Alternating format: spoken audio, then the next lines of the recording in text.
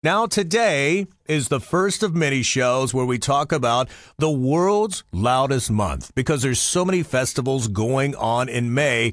This weekend, we're all about Carolina Rebellion for all of our listeners here on the East Coast. Now, of course, this is a huge kickoff to the world's loudest month. Sevendust, of course, my guest co-host, is playing here. The 10th time for LJ to co-host the Rock Countdown. It's been a while, man. It's been like 4 years. In fact, last time you were on the show, you were doing that acoustic and Evening with Sevendust tour. So welcome back. It's Carolina Rebellion weekend, man, and I'm so happy to be sitting here on your tour bus just looking at all these people walk by. Absolutely. It's great to talk to you and to talk about this. It's going to be good. It's a good energy going on, too. Sevendust, we have the new album coming out May 11th, so we do 18 headline shows in existing with all the festivals, including Carolina Rebellion, from Rock Fest to you name it. We're going to be out there, and it's really fun. We're going to try to make the drive up to Rocklahoma, too. I think you guys are playing Rocklahoma. I believe so. I know we're doing a lot of them. It's our big Carolina Rebellion special this weekend as we kick off the world's loudest month. Still to come, Rock on the Range, Rocklahoma, Rock Fest, many great festivals, and Carolina Rebellion on the East Coast this weekend for our listeners here. Now, LJ Witherspoon from Sevendust is with me, and I saw this documentary recently. It's called Elvis Presley, The Searcher on HBO. And it really talks about how he reflects how he was moved by music, not only by the blues bars that he saw in Memphis, but what he witnessed in church. Now, LJ, you grew up in the South. I grew up in the South. I was totally relating to this documentary. So what were some of your earliest influences growing up in the South? And was it a church involved as well? Absolutely. And I watched that special you're talking about, too. And it's kind of the same.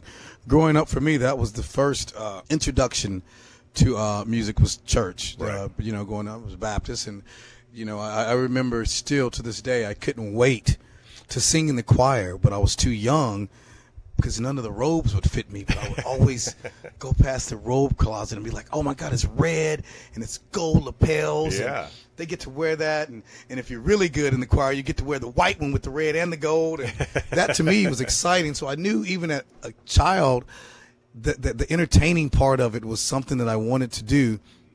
And I finally made it into the choir in the church. And that was fun. And that wasn't enough. And I got in school, and I was in choir in school. Chorus is what they called it in school. And that was fun, and that wasn't enough. And they were like, well, then you might want to do show choir. And I was like, what's that? And then I went to a thing where they saw, and I was like, they're dancing and stuff too. I was like, no, that's not exact. I said, that's a little, and I didn't like the song. So, and then I got in a band in high school, and that's when I was like, wow. But my father, the introduction to that, he was in a disco band. Okay. And so I would get to see him rehearse. I would get to go to sound checks, and he freaks out. I can remember the smell, the furniture, the candles, and the whole energy of him playing music and what it was like. So that was my introduction, man. I was a lot of music around. It's the world's loudest month. It kicks off with Carolina Rebellion, where we are enjoying some great music today, and we're on the tour bus with none other than Lajon Witherspoon of Sevendust. Now, we've got your new song right here. It's called Dirty. We want to talk about it a little bit before we play it today. The album All I See Is War. So why was this one selected as the lead-off track? This is one of the first songs that was written. We went to Atlanta, and me, Morgan, and John got together and put this song together. And I feel good about it because for the first time in a long time, we were able to let a team come in and police us, being Rise Records and some other people. And kind of, you guys pick what you think should be. And Dirty was one of the first songs that said that we think this would be great to represent what's going on.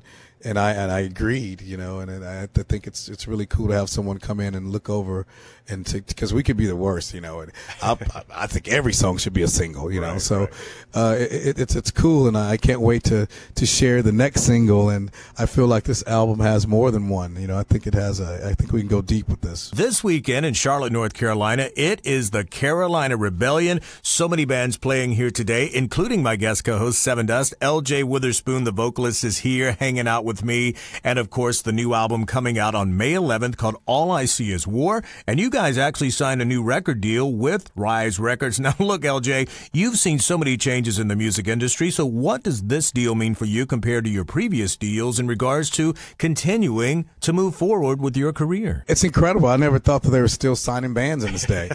And for us to get courted by several labels was so fun, and it's like trying to pick a girlfriend and who's going to be the coolest. Yeah. But you know what? To be honest, Rise Records seemed like it was going to be the best partnership, and it's been great to work with them so far.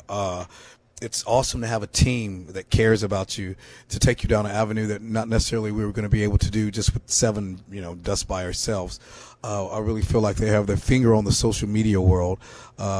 With that being said, we've released 2 videos, and I think maybe one of them has over 2 million views already. Wow. That's something that we've never done before. That's so awesome. It's really amazing to see them work behind the band. And I look forward to seeing what's going to happen in the future with Rise Records. And it's been really fun to have correspondence, to have emails, and to really have a team. The 10th appearance from L.J. Witherspoon of Sevendust hanging out. Now, when you guys started many years ago, I mean, what has it been, like 21 years you guys have been together? I think it's 21 now. 21. We were just trying to figure that out because I was in New York doing press over the weekend of the Rock and Roll Hall of Fame. And everyone's talking about it. Like, you guys are 25 years, you'll be ready to get submitted or whatever. You might not ever make it, but that's really cool that 4 years, man. To think that we've been together that long, and I don't see us breaking up now. So hopefully we'll make that feat one day. It'll be what a pleasure. Well, speaking of which, you guys have always talked about the true meaning of family, being your your natural family, your wives and kids, and they come on the road with you. So obviously you've always had the band family, but when you bring the kids and the wives and everything, what is that like to you now, 20 years later, after you were that 21-year-old kid? Amazing, because I remember one day back in the day actually talking to the band and saying, wouldn't it be cool if we were together long enough to have kids and wives and have them out on the road with us? And it happens now. Now, with that being said, the last time my wife rode on the bus with me, she said, no disrespect to you guys, but I'll never, ever ride on the tour bus again. What she used to when she was younger, and now, I remember the last time she rode on the bus with me, she was like, can I have my own bunk? Scoot over. I was like, what? What happened to the days of cuddling? Yes, exactly. We can't spoon in the bunk, man. She's like, can I have my own bunk? No, I was kidding. But no, they still come out and hang out, especially if it's a close ride. Yeah. And the kids, oh my God, they love it. You can't keep them out of the bunk areas, and it's like going on a camping trip. Oh yeah, exactly. And that's so it's funny. I'm getting ready to get an RV. Really? Oh yeah. So, but that's something that's been always something I wanted to do. So we're in the business of looking at those. Now you would think, being on the bus, most of your life, the last thing you would want is a freaking RV. You would think, and my RV is getting themed after a bus. I'm going to have bunk area for the kids. Nice. I'm going to do the back lounge and, kind of keep it true to a bus form. But yeah, you would think, but I'm that kind of guy, man. I'm like, listen, we got an RV. We're going down to the Target parking lot and grilling out. Perfect for tailgating, man. I love it. Exactly, man. Hey, it's L.A. Lloyd, another band who's got an album coming out on May 11th. That's my guest co-host, Sevendust. Their album, All I See Is War, will be available for you, so make sure you get it on the day it is released. You're going to love it. In fact, we're about to debut a new song from that album, but before we do, I wanted to talk to you about the final track listing on the album. Now, from what I heard, you had about 50 songs to choose from, so that is a huge challenge, man. So what were you looking for in each of these songs when you started making the final selections? Well, the only reason there was that many songs is because we decided constantly as a band to take off a year and a half. Mm-hmm. So, of course, with this type of band, we all write at our homes and everyone kind of submits stuff to each other, blah, blah, blah, So when it was time to go into Elvis, poor Elvis had a band that was on hiatus, and it was like, here, this is what you got to work with. But even with that being said, we picked several songs and then we still went in and wrote new ones because the energy was just good. Let's see what we come up with, and that's how it worked. But it's fun. It's just like, it's the same feeling I get when it's time to do a tour and we have over 1 million songs, and what do you put in the set, and so it's like some guys say that song's good and another guy says that song sucks and I never want to play it again in my entire life. And then we laugh at each other and say, I never want to play that song either. That song's never getting played again. Let's go. This weekend, we kick off the world's loudest month, celebrating Carolina Rebellion in Charlotte, North Carolina. So many bands playing here, including Sevendust, who's on the Rock Countdown for their 10th appearance today. LJ hanging out with me. The new album, All I See Is War, coming out next week on May 11th. Elvis Baskette, your producer, you got to stay at his beautiful home. You worked your asses off. I think I read where, like, the only time you even left the house was to go out to a McDonald's or something. Yeah, that was our outing. It was, man, you didn't want to leave Elvis's house. It was that beautiful. And the night I flew in from New York, and he said, would you, we got an Airbnb down the street, and it's got the pool and everything, and beautiful home too. And he said, would you like to stay here? And I said, absolutely. The big house, yeah, we're gonna stay here. And then the studio was themed after the Haunted Mansion. So it was just really like going into a different world, you know, candle operas out in the walls and this beautiful velvet design, and the furniture was Gothic, you know, stuff that you just don't see, you know, gold, and just really fun and exciting to go in. And it was, you know, it was cool to work in an environment like that. And the house is beautiful. We cooked, we ate together, you know, we worked 12-hour days, and then at the end of the day end up in the hot tub or grilling out, you know, or having a drink. And it was just it was an experience like no other. Sevendust hosting the LA Lloyd Rock Countdown. LJ is here for his 10th time, and you guys are still kind of in the early stages of the tour, supporting the brand new album, All I See Is War. So how much time does it take to kind of get prepared to get back on the road and bring it like you do every night? Good question, man. You know, I do a lot of working out, a lot of the gym, a lot of listening to music. I don't know. You know, so before this, we just actually played a show. It wasn't a KUPD 420 festival, like I say 420, and it was with us, Five Finger Death Punch, Jonathan Davis, and it was cool. And then Bad Wolves, the new band, Tommy Vex and those guys. So that was it was exciting to get back out in front of that many people. So that put, I guess for me, getting back out on the road, then I get in mode again. So that put me in mode, thrown in front of 20, 30,000, and then continue this tour. I mean, I'm ready now. I feel, you know, even though I got my tennis shoes on, I put my boots on, I'm ready to rock. Our Carolina Rebellion Weekend special here. Sevendust is playing the big event, and they have a new album called All I See Is War coming out on May 11th. And it has to be difficult, Lajon, not to have the negativity that surrounds us every day be reflective when you're crafting these new songs. So tell me about the album, All I See Is War, and what that means to you. Yeah, so I think with the title, I don't want to be political for sure, but All I See Is War is definitely something that's going on in the world. May it be like the song Dirty. I kind of wrote that with being, it could have been a man or a woman going to the war. It could have been a grandma sitting on a bus or a train trying to get to her grandkid's house, and you see things everywhere. You know, you see war, you see different acts of war, you know, maybe not somebody blowing something up, but you definitely see things going on, like for instance the picture on the new album.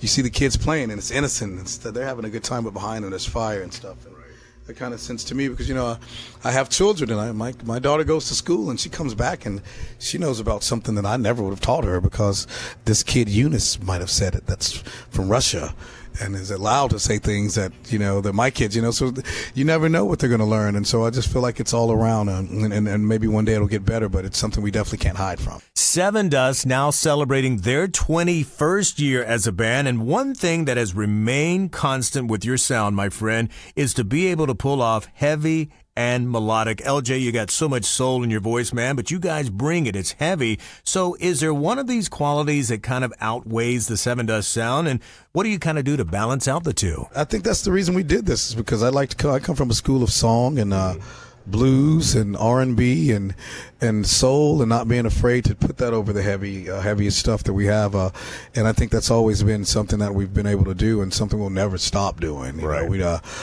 if it ain't broke, we ain't trying to fix it. So it's just something that's us, and you know, we still hadn't had anyone try to come in and change that, and we wouldn't allow that at this point. Lajon Witherspoon is with us today. Their new album, All I See Is War, coming out May 11th. LJ, it's our Carolina Rebellion special this weekend. Look around, man, outside your tour bus. There's all these amazing bands and people and these festivals. You just gotta love it, right? They're exciting, man. I remember the days of like the Ozfest and Lollapalooza, things like that.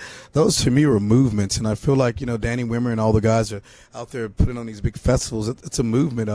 You can't ignore or deny when you have 20 to 30,000 kids coming out to enjoy music and nothing bad happens, and it's just a bunch of people having a good time. It's incredible to be a part of. It's fun, exciting for me to see so many of my peers in bands that I normally wouldn't get to see because we're out here working, to play together, and it's always an eclectic, you know, group of people and bands, and I have a great time. I hope that these things don't stop, you know, and they keep going forward, and hopefully one day I can put together a tour that, you know, that continues, you know, for time. Brent Smith, after about the second or third song in their set, always takes a little time to just chat with the audience to kind of break the ice, if you will. Lajon Witherspoon of Sevendust, do you do the same, man? Do you want to make everyone feel like it's a gathering of a lot of love, if you will? Oh, we come out full force, but I definitely take a break and and reflect. And a lot of times I like to let them know that if it wasn't for them, that we still wouldn't be here. Right. So God bless them, and I can never take this for granted. But, oh, yeah, I get personal with everybody. I definitely, because now I look in the crowd and I see that 21-year-old kid that was 21 when I was 21 when we signed this record deal years ago. And